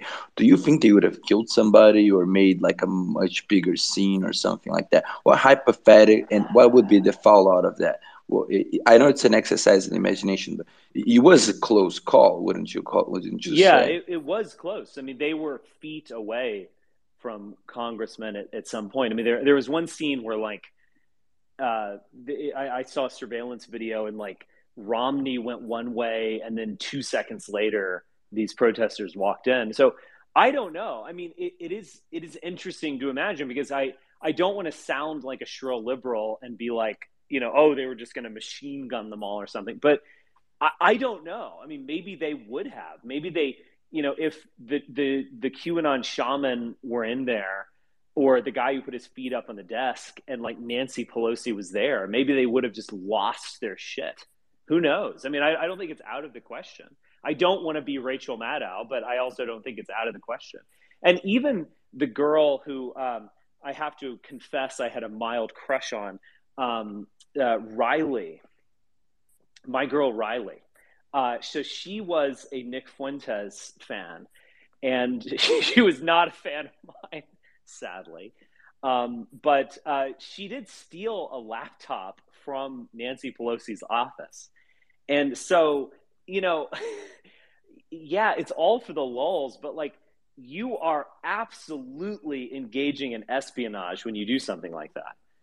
And so I mean, I don't know. I mean, I think I think I've said this before, and it's worth reiterating.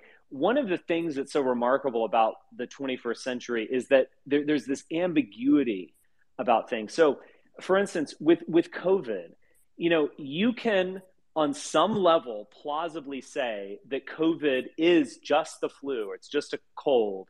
Everyone's going to survive. It's not a big deal. Because for most people, including myself, that is what it is. You know, but on the other hand, it's going to end up killing 1 million people, and it's killed millions around the world. It is actually a serious catastrophe. So it's not like the Black Death where, you know, 4 in 10 are dropping dead or something like that. So there's this ambiguity to it all. And I think a very similar thing is taking place with J6, where, you know, if you look at it from one perspective and you see, you know, the QAnon shaman, you know, his hijinks, or you see the cute old lady in the Capitol, or you see the guy, you know, carrying off the podium, you can just laugh at it and be just like, all right, you know, guys, come on, you know, these are trespassing at most. But then you start to look at it from other perspectives. You see really serious, you know, confrontations with the police. Clearly someone could have died in those confrontations with the police. And people were injured. You see the shooting of Ashley Babbitt. You see all these other things, and you say, wow, this was actually really serious. It's this weird ambiguity to it all. And I think that's characteristic of the 21st century. But yeah, I mean, look, I could imagine if we go through this thought experiment, I could imagine Mike Pence acting out the script of the Eastman memo and it working to some degree. I mean, the idea that you would have, I think what was there is that Republicans, if they were to negate the electors from these swing states, Republicans controlled more, like, I'll have to look at it. There was some legal mechanism that it would have worked. Now, what would have happened if it had worked? Let's say that they went in, they terrified the hell out of Congress, and they negated the vote, so all things went through. Donald Trump would be the most illegitimate president of all time. He would have terrible approval ratings, but he'd just be kind of hanging on. So I think it could have worked. I think if it worked, it would have been a disaster, and it might have been much worse for these people after all. Bartemu, do you want to jump in again, or? Yes, when I think of Nick Fuentes, I'm not a Christian, but I think of this quote from the Bible where it says that he who troubles his own house shall inherit only the wind, and the fool shall be servant to the heart of wise. And I do think you see very much this. You said that he was a bit of a victim, and I sort of understand your thinking, but at the same time, this all comes from his awful personality and narcissism, which that people used him, and he was too narcissistic to see through it, which I think. It is obvious to any outsider and any person who would have had that personality, or to see through it. But because I don't think there is any ideological core. I mean, you could argue that I am just as narcissistic as Fuentes, but the fact is, I actually do have an ideological core, and I want to achieve something. I think one of the things that I've noticed with Fuentes, and in many ways this is a product of his youth, is that you can't really ever pin him down on anything. Like, you can play clips from his show that make him out into a white nationalist and Holocaust denier. But you can also play these clips that make him out as just a mainstream conservative, and that he's an ironic white nationalist, and everything is like irony upon irony. At the end of the day, that suggests that there's no real there. You know, what does he actually believe that's different than just being a conservative shill who goes with the flow of conservative ink? It's hard to really discover that. And so, in a way, like, all there is narcissism. Yeah, and I do think it's very stupid, all the irony things he does, because everyone sees through it that if I say this is a joke, no one's gonna believe that this is a dog whistle, that I actually believe it. But it's so stupid because everyone sees it true. Like, mainstream conservatives sees it true, left wing groups sees it true. So what is even the purpose of just saying, "Oh, I'm an ironic white nationalist"? The purpose is to talk to his audience. Like, basically, his audience likes the idea of we're tricking the mainstream, or we are actually mainstream ourselves. So they like the idea of irony. No one is fooled by it. It's incredibly stupid. The audience. Yeah. But at the end of the day, it's demoralizing. Oh, I'm sorry. It's demoralizing because I remember seeing this thing. It was someone who was doing kind of a reaction video to Nick, and they were playing one of his rants. And what he was basically saying was like, again, it was this weird way where it's like Nick is this weird boomer or like Silent Gen character. He was like, first, the women wanted women's rights. We're like, okay, we'll let you vote. And then we give them an inch, they take a mile. And then the blacks wanted this. We're like, all right, we'll be fair here. We give them an inch, they take a mile. He was talking not like a 20-year-old, but like a 75-year-old or something. Someone who remembered like segregation or something. It was just bizarre on some level. And then at the end of this rant, he said, "Oh, by the way, that was all ironic. It was all a joke. I denounce David Duke, and I disavow. So it was all this, like, when you do that, you are demoralizing your own side. You know, like, if you actually want to go back to the 1950s, then say it. And that doesn't mean you can't be funny and tell jokes, but like say it. Like you should take your ideas seriously. But if you are constantly disavowing yourself, you're just ultimately demoralizing yourself. And so there's just no there at the end of the day. So I do think it's a totally toxic movement, you know, for their own cause. Like they're ultimately demoralizing their own cause, which is possibly the worst thing you could possibly do. Yeah, and it's very interesting when you see this phenomenon of young people who spiritually they are boomers and they are very old mentally, but at the same time they try to play on this weird in youth culture at the same time. It's a very bizarre phenomenon where they have where they sound, when they talk politics, they sound like a 75-year-old, but at the same time it's all irony and it's awesome, and they go around with the stupid glasses, sunglass wiper glasses, and it's and the stupid anime frog Elvis, and I mean it's so insincere, and you never will get anywhere with this. I mean, because it's so stupid, the whole thing. All right, Elliot Smith 50. You have the floor. Elliot, unmute your mic. Going once, going twice. Sold. All right, Andrew the younger. Hey, what's up? I am curious to know, this is a related question. I'm curious to get your opinion on the future of activism, because January 6th was a kind of activism, but idiocy first and foremost. But so how I see it today, it seems to be like this spontaneity, like you see Patriot Front and NJP in Wisconsin after the Kenosha thing. So I mean, my personal opinion is like, that I don't know what else, how else you can't tell people, like, hey, we're gonna do this event in this park, and everybody's gonna. I mean, you're just gonna get railroaded. But I'm curious to know your thoughts. Well, I don't have any plans to engage in activism in the foreseeable future. I'm not opposed to it per se, but I don't think it's not how I'm going to invest my limited resources and energy.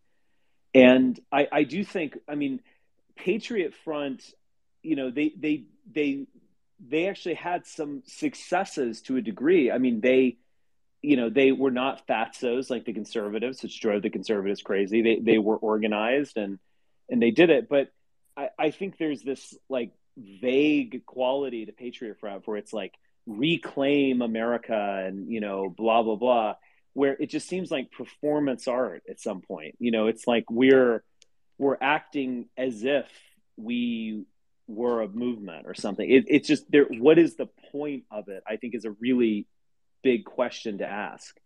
And going out there and claiming we're going to reclaim America, but we're not going to show our face. I'm sorry, that's just never going to work.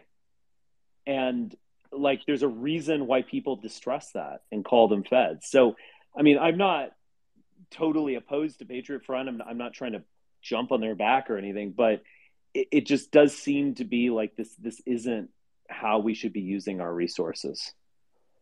That's my very strong impression about them. I mean, again, I don't see a lot of point to it, and so it's just not how I'm going to use my time. I've kind of figured as much. I did think that their life, liberty, and victory, I think, was their slide. I thought that was like, I was kind of taken aback by it. It's kind of interesting. What does it mean? Right. Right. I mean, I guess I could be accused of putting forth, provocative though ambiguous slogans like "Become who we are," but they're marching, they're waving the flag, and they're saying things like, again, life, liberty, and victory, or what does it really mean? Like, what are they against? What are they for? What are they doing? And who are they? those are real questions that people are going to ask. And I don't know if they could really answer them. They don't talk to the media at all. So it's kind of like the opposite of my strategy, which was always talk to the legacy institutions because I always have an elite theory of everything and top down theory of everything. They have the opposite theory, but like now no one really knows what you're about or what you're doing. And you also, due to the mask wearing, which doesn't have anything to do with COVID, I mean, you're basically kind of declaring that you are dissidents or you can't show your face. I don't think it ultimately works. And again, I'm not trying to bash them or anything like that. What I'm saying is actually constructive criticism, but it just doesn't really make sense in my mind. And it's just not something I really want to go do. And I don't think they want me to do it. I mean, they don't want to have a Spencer rally as well. That's very clear. They definitely don't want that. And so I guess it's kind of a mutual agreement that we're not going to really be in contact. So, there it is. Okay. WVG, you have the floor. WVG. Oh, sorry, I didn't let you in. There you go.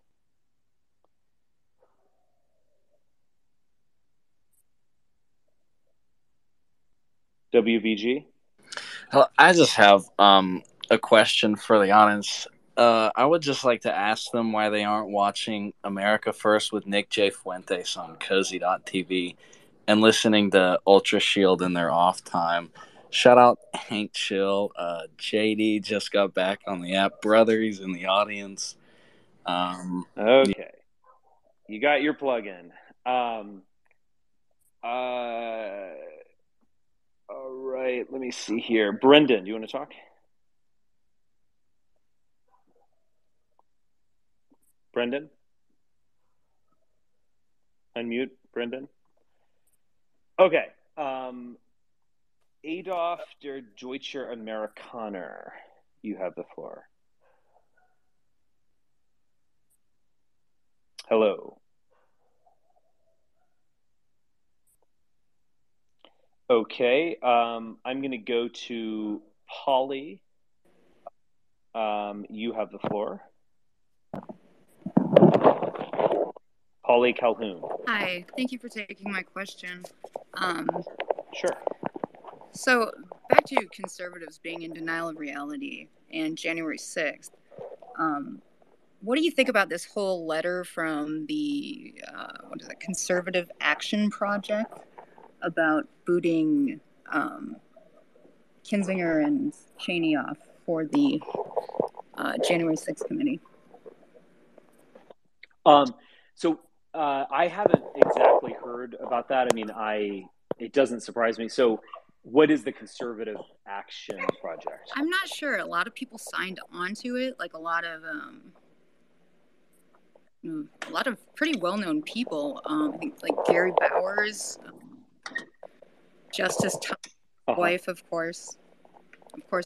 Oh, Jenny Thomas, she might get subpoenaed any day now. I know. I was thinking, shouldn't he be kind of recused from anything on the 6th now?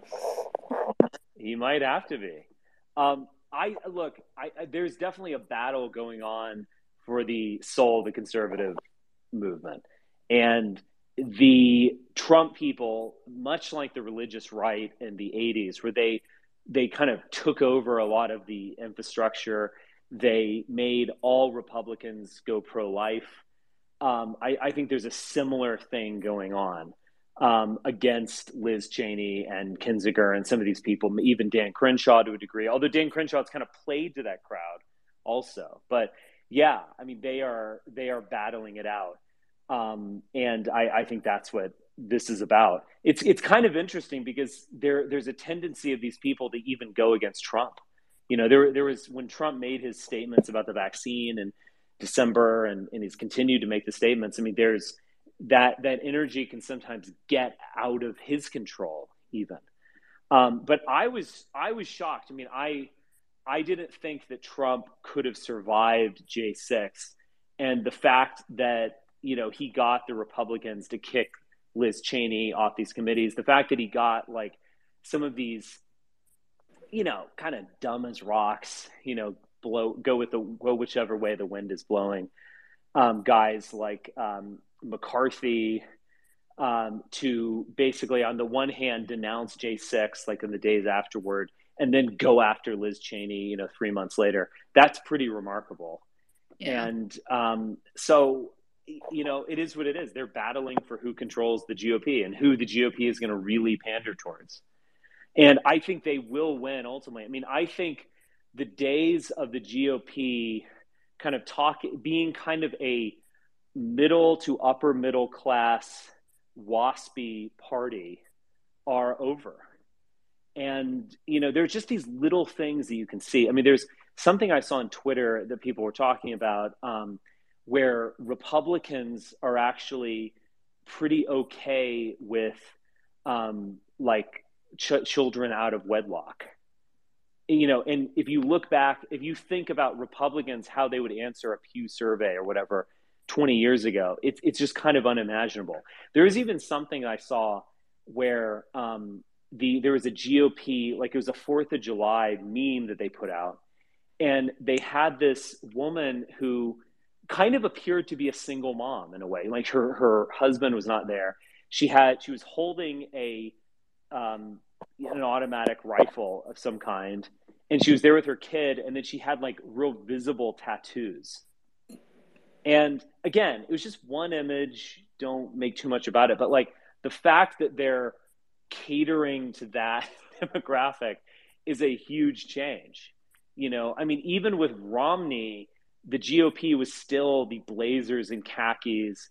You're a Presbyterian or Episcopalian, you're buttoned up, you've got a job, and so on. And those whites are increasingly going to the Democratic Party. And so the GOP really is being fundamentally changed. So I think the Trumpians will win this battle. Definitely. For better and for worse.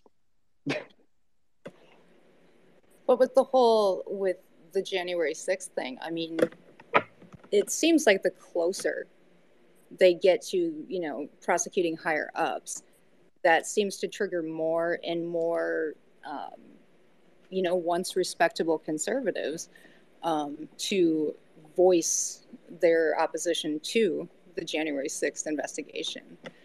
Yeah. I mean, I'm they don't like it, but that's odd. Well, they also created their own witch hunt in a way, because they refused to be involved with it. And so what ultimately happened is that it became a kind of partisan witch hunt, because they rejected the whole idea of it.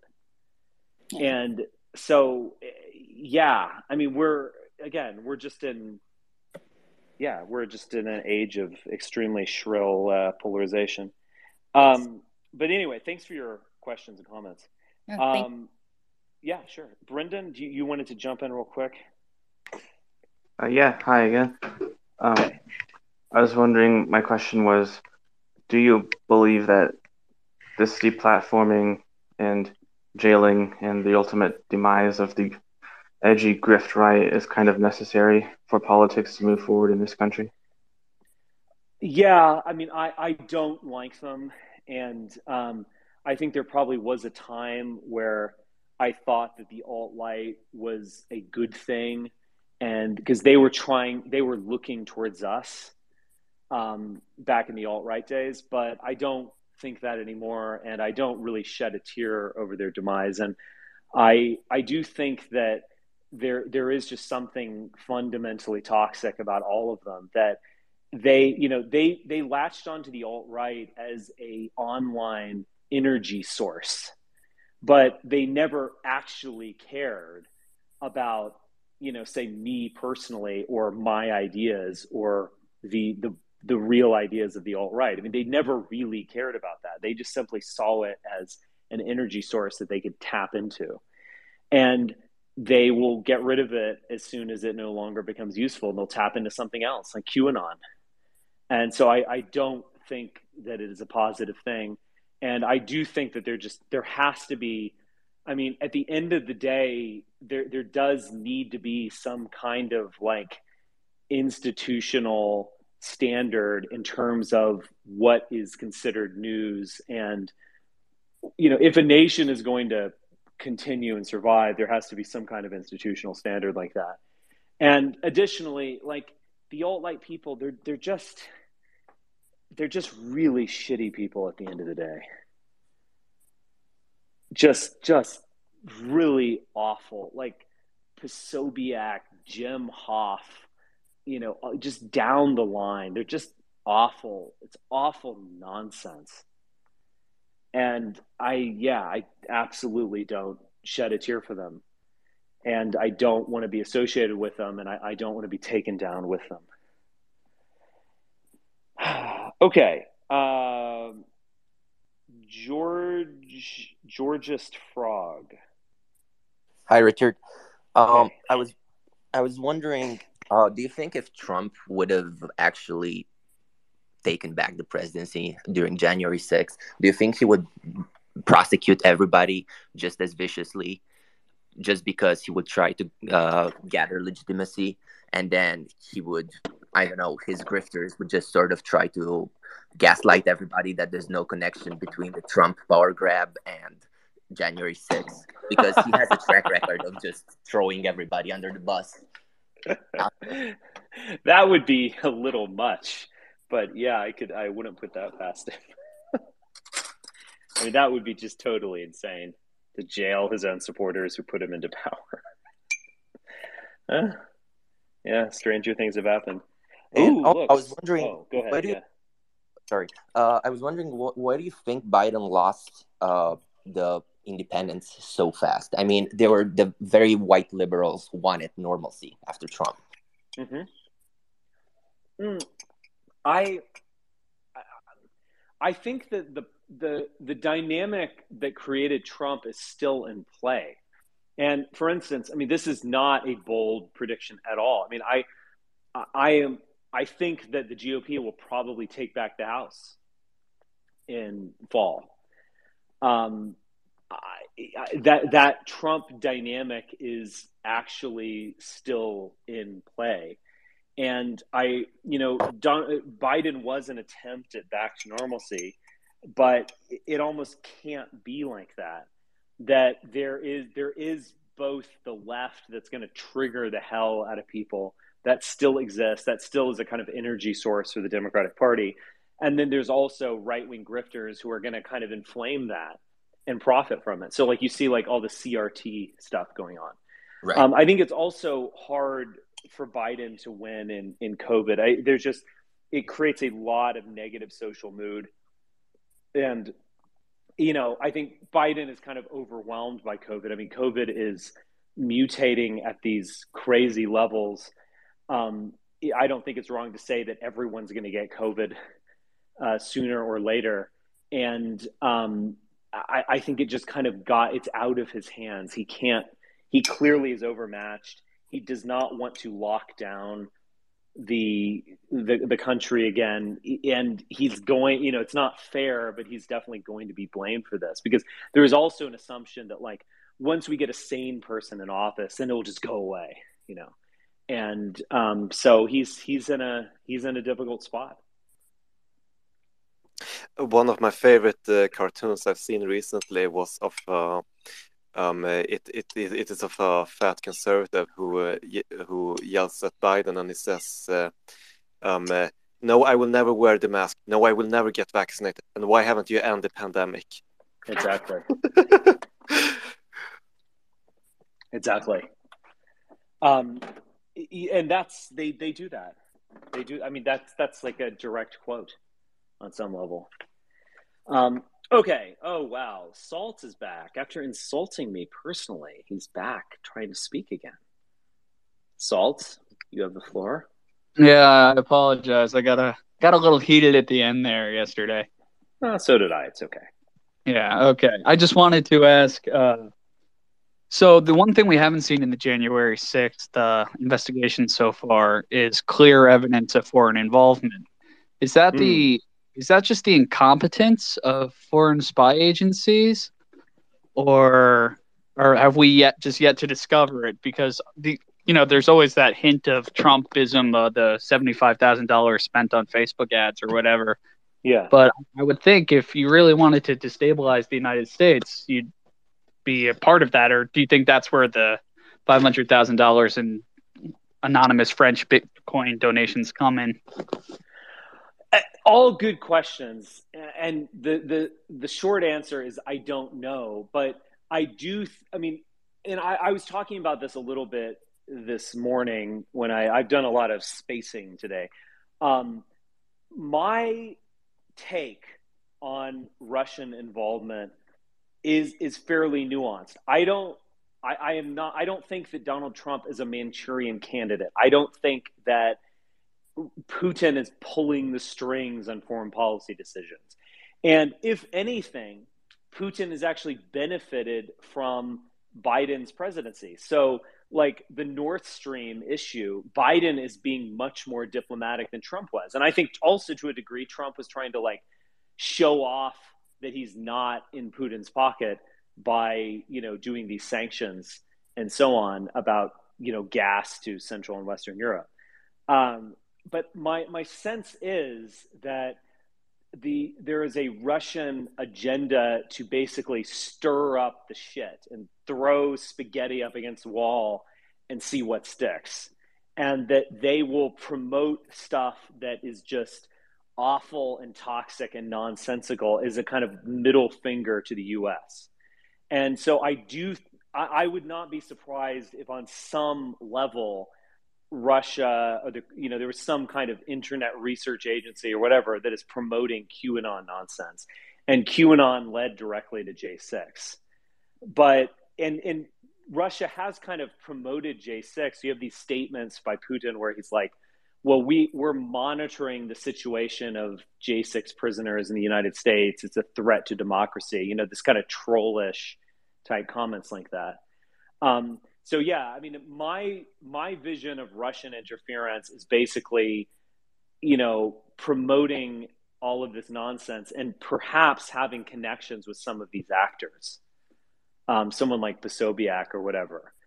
Again, I don't have direct evidence for this, so everything I say needs to be taken with a grain of salt. But that's my vision of what the Kremlin is up to, and I don't think it's good. I think we all kind of made fun of the Russia conspiracy when Trump in 2016 and 2017 because we felt like we were winning. But now that I'm kind of seeing the whole thing, I do think that there is evidence for this. Charles Bausman, interesting figure. He clearly highly Russian sympathetic. He created this Russian Insider, which reposted a lot of my stuff, I would say, over the years. He either is some kind of agent or wants to be an agent. And he was absolutely inside the Capitol, and he has fled the country after January 6th. So there is actually some there. Now, again, it isn't a coup like the United States installing Pinochet or supporting an armed, insurrection or coup of that kind. But are there foreign actors who are kind of promoting this nonsense? Yes.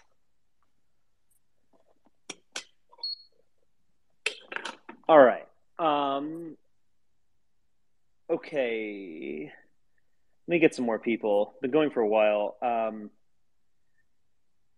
me see if I missed someone here.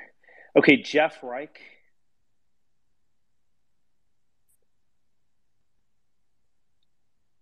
Jeff Reich going once, going twice, sold. Okay, daytime drinker. Oh, Jeff Reich, there you are. Okay, you've got the floor. And now there you go. Okay, daytime drink. Oh, there you're back again. Okay, Jeff, speak. Okay, you can hear me? Yes. Okay. What do you think about the Church of Jesus Christ of Latter-day Saints as a vehicle for white nationalism in America? I don't think that is a good vehicle. It's definitely a kind of fertility cult, and it obviously on some level promotes, good behavior and so on. But I don't think that there's going to be any proxy for a cause like that. We can't just go to something that is objectively and vocally against what we want and think that we're going to gain something from it. So I don't have anything against Mormons. In fact, almost every Mormon and almost every ex-Mormon I've ever met has been a nice person. But I absolutely reject the notion of pursuing white interests through the LDS Church. One more question. Okay. What do you think about the new governor of Virginia, Glenn Youngkin? I don't have big problems with him. He seems to be kind of riding a Trump wave of some kind, riding a CRT wave. He'll probably, he's linked up with the military industrial complex. I mean, he's probably going to let all these people down. They're going to be disappointed. But I don't really have any problem with Youngkin. Okay, daytime drinker. Thanks for giving me the floor here. I have kind of an open-ended question. First off, are you familiar with the term like a parasocial relationship? Yes. So, could you just explain that though? What you mean by that? Like, it's like almost like you're in love with an Instagram model, or you feel like you're friends with someone who's on YouTube. Is that what you were talking about? Well, I would describe it as like a sort of like psychological relationship between like a consumer of media and a producer of media, Right. And the kind of I have an open-ended question here. And I joined a little bit late, so maybe I didn't hear a whole lot of what you had to say about like the sort of really cynical like actors within the alt-right or whatever. Yeah. But I have this sort of like relatively underdeveloped theory within my mind, which goes something along the lines of, let me see. I wrote this down here. Well, the idea that I have is that, for example, like in 2015, for example, I remember seeing like the ad revenue model of any kind of publishing collapse. I remember all these kinds of zines go from being freely available online to requiring subscriptions from their members, Yeah. And I feel like this kind of it's indicative of a trend where media kind of requires subscriptions from their followers, And I know, for example, I know you follow, for example, people like Tim Pool and Hassan Abi, for example, on YouTube. Yeah. And just to get to my point, just to keep this short, I feel like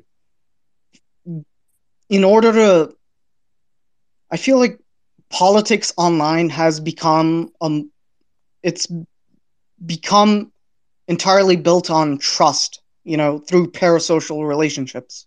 Yeah.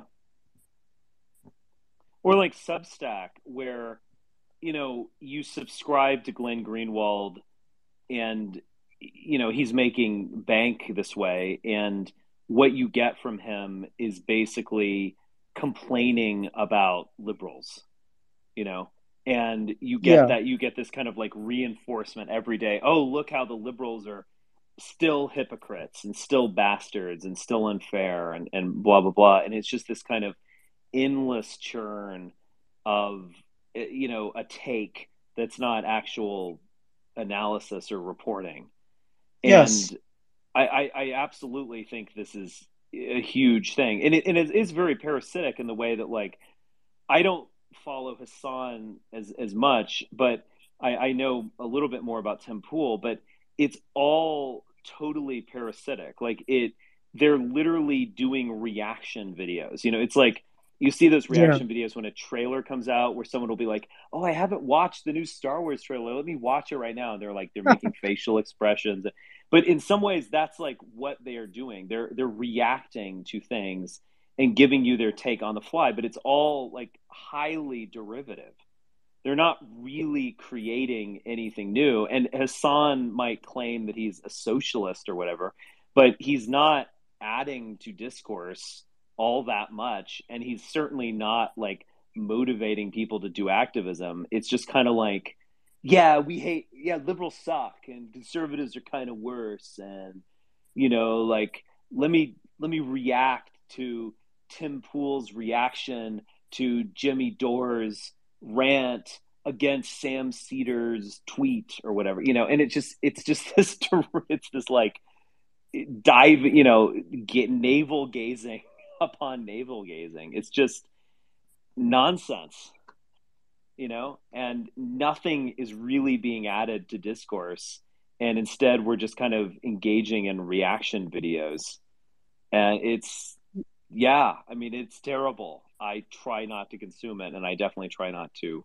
reward anyone with payments. But it does have a lot of similarities to like OnlyFans and Instagram, and so on. Like, pay me for like I'm gonna be your digital girlfriend in a weird way. You're gonna pay me money, like you have to buy your girlfriend drinks and dinner, and I'm gonna tell you that I love you, and I'm gonna show you my tits, and it's a weird, horrible, toxic thing that is endemic at this point.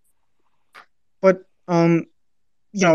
thanks for like picking up on my terrible like preface to this question. But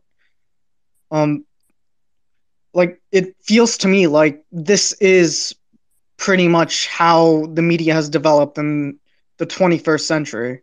Yeah. Like, I don't think this Absolutely. is how it was in like the early 20th century. It definitely wasn't, and it's not just partisanship. Like, someone an hour ago or something was mentioning that, back in the day you would have these highly partisan, extremely polemical newspapers, in every city, multiple ones. And it's not quite like that. I think it's something very different. I think it might be called like OnlyFans media is maybe the best way, or parasocial is also a good way of describing it. But it's very toxic, and Yeah. it's just best stayed away from.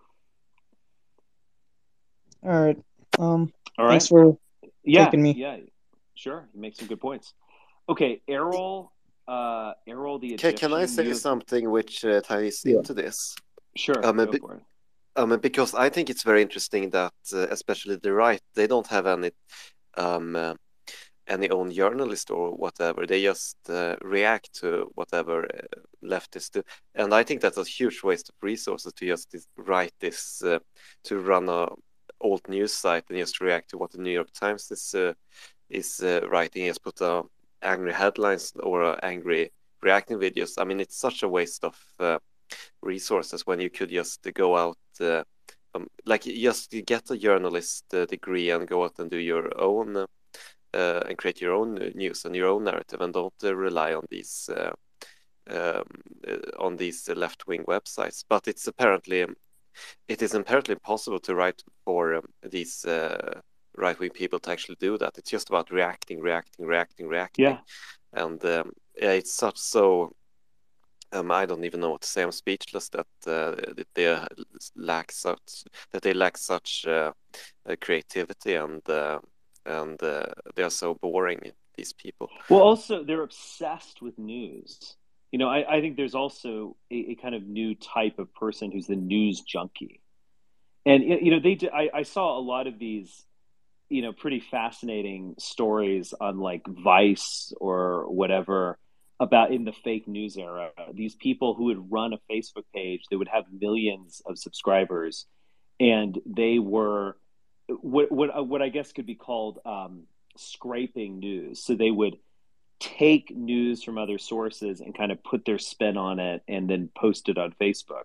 And they were getting huge amounts of traction this way. There is this new type of human that's often conservative, that is just endlessly refreshing the Drudge Report, endlessly checking out Gateway Pundit, listening to the Breitbart podcast or whatever. Like it's a totally new thing that is, again, like very strange. I think Mark Brahman is pointing this out, where liberals are more likely to watch like streaming series, like fictional series that they like, and so they're kind of into narrative and like setting the agenda and morality and twist and so on. And conservatives are obsessed with news, watching Fox, and OWN and all that kind of stuff. It's very different, and I think it's actually in this way kind of better to be watching fiction.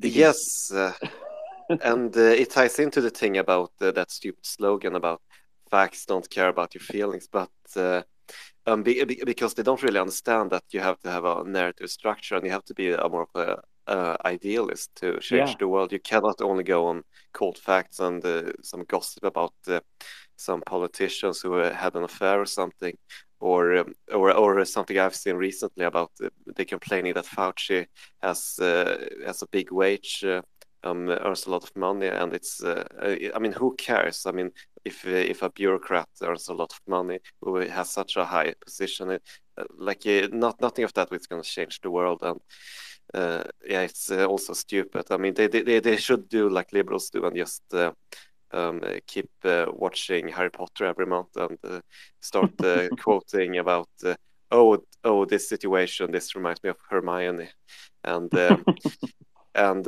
yes, Fauci is the Death Eaters or whatever. That would be much more interesting. Yeah, definitely. Okay, so Adolf der Deutsche Amerikaner, would you like to say something? Then I'm going to call it quits. We've been doing this for 2 hours. Richard, can I ask you a question real quick? Yeah, sure. Oh, who said that? This is Errol. Okay, yeah, Errol. Jump in, and then I'll go to Adolf, and then I'll call it quits. Can I get you to pontificate real quick what you think the future of the Republic is going to be? Maybe next half century? I think we are deep into a large-scale imperial decline that is going to resemble the decline of the Roman Empire, and it will involve the birth of strange new redemptive and messianic creeds that are going to be cropping up. There you go. Yeah, I mean, I have the same kind of feeling. It's very hard not to compare this stage of America to the late stages of the Roman Republic. Yeah, I don't think we're going to see like an actual secession movement or civil war. I think there might be a disintegration like down the line, but I do think that we are like really deep into a declining empire, and I don't think we fully recognize that. Sure. Can you elaborate a little bit on what you mean by creeds? I mean, I think wokeism is a kind of new religion. It's an ever changing, kind of ever developing one, but it is a new religion, and I think even something like QAnon is a glimpse into what a kind of right wing version of that would be. I think people are going to desperately grasp at a replacement for Christianity. Yeah. And on the political side, it seems to me that the lack of trust in the voting process gets a lot of attention on the conservative side, especially with recent news and such. But Joe Biden came out and said today that if this voting rights bill doesn't pass, the election might not be legitimate. I mean, the seeds are definitely there for the collapse of trust in all sorts of democratic institutions. So I think the time where we go into like an official, I don't know if it's going to look like an oligarchy or whatever, but democracy in America is very, very much reaching its end, is my view at least. Yeah. All right. Is it okay if I add one more thing? I thought I was going to go. Well, yeah, let's let Adolf add. He hasn't spoken yet. Oh, yeah. Thank you. I apologize, but I appreciate that. Yeah. So I remember, first of all, I'm a big fan of your work. Thank you. Yeah, but I remember, I think you did like some speech or some thing at a college a while ago. I think it was some college in the South. I can't remember what it was, but you said something like your goal was to create a white identity, something, something like that. Which I think is excellent because I don't see very many people doing that explicitly or smartly. And I think that's absolutely necessary. And I think the work that you and Mark Brahman have been doing on that is invaluable. But thank you. Of course. But I have wondered how that would, obviously, to do it in the United States and Europe, I think would be two different tasks, given the politics. But I don't know how you intend to do that in the United States, because it just seems like whites are so divided along, history and ethnic lines. I remember reading something a while back about how even today, you still don't have white people sort of vote as similarly as you would think. You have, Irish people,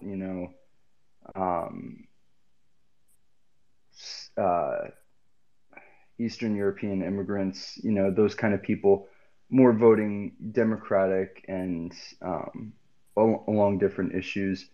And then you have the old stock Republicans, Scots, English people voting more to the Republican side. And they seem to be content to use these new immigrants to just sort of,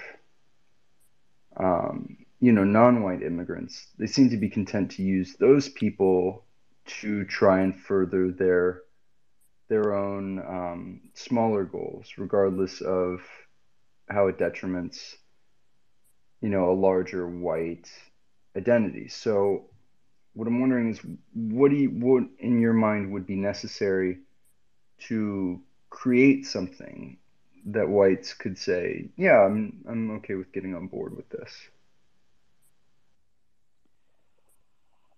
I'm gonna punt on answering this. This is just so open-ended. In terms of like creating white identity, and I would just say that what I am focusing on now is spirituality, and it's not just about getting people to vote in unison or something like that. I think that was achieved to a large degree by the GOP, and we saw how much that was worth. I'm just mostly focused on spiritual critique at this point. Sorry to kind of punt, but not at all. Your question was a bit big and a little bit vague, so I don't want to go on for another hour. No worries. I appreciate Would you ever run for office?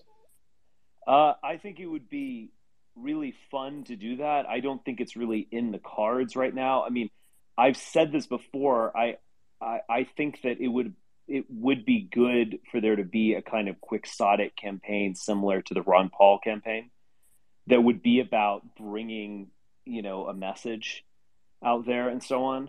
but I'm not sure it's in the cards. And keep in mind, because I am my own guy, and I challenge. I like to challenge people. I like the challenge.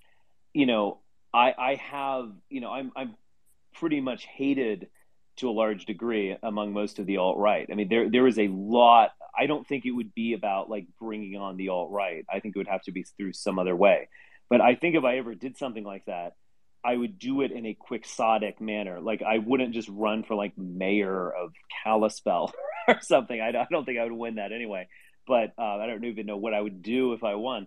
But no, I would do something like running for president. I think there could still be something positive that could be gained from a quixotic campaign that's about getting a bold message, very similar to what Ron Paul did.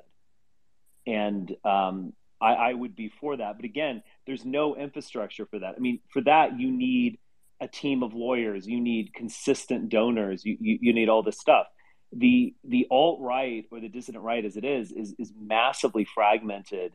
And, you know, I don't think it would kind of work in the current, you know, situation that it is.